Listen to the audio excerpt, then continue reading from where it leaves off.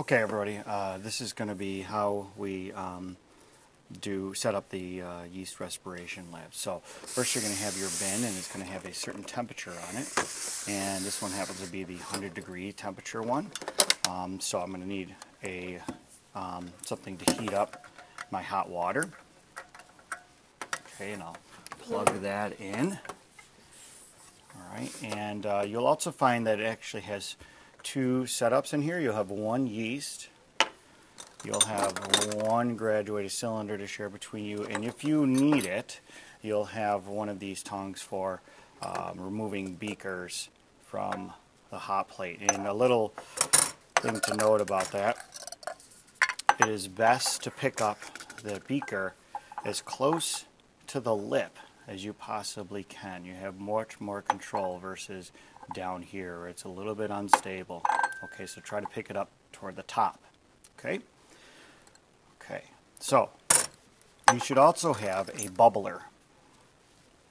Okay, it's got a rubber stopper on one end and a tube on the other. You should have one tube for your group, one tube for the other group, and a thermometer.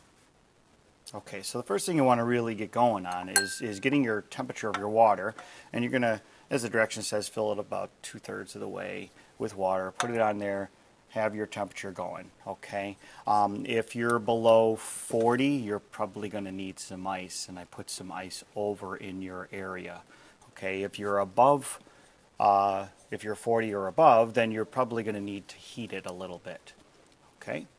So let's pretend we've got this heating up, all right? And in the meantime, we are going to get our tube and everything else set up. Okay, so one of the things we do have to make sure we do is we're going to get yeast in there, and we're also going to have some glucose solution, which I don't have right in front of me right now. Okay, so the first thing you're going to need to do is to get a little 1 teaspoonful of yeast. So it's kind of it takes 2 hands here. So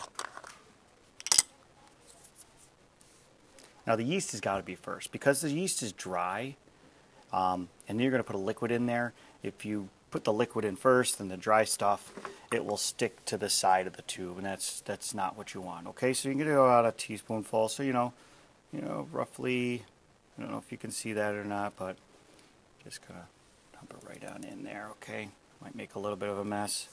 And you pass it over to your partner. Okay, now at the same time, you're going to fill up your graduated cylinder with the appropriate amount of glucose that you're going to need, and that you're going to wait on, because one of the things you're going to have to do is make sure that this temperature is to the right temperature before you put the glucose in here. So make sure you wait on that. Okay, so let's pretend this is at the right temperature. We're good to go. We've got the right amount of glucose. We pour the glucose in, and now what we're going to do is we're going to put a rubber stopper on this. Put that in there.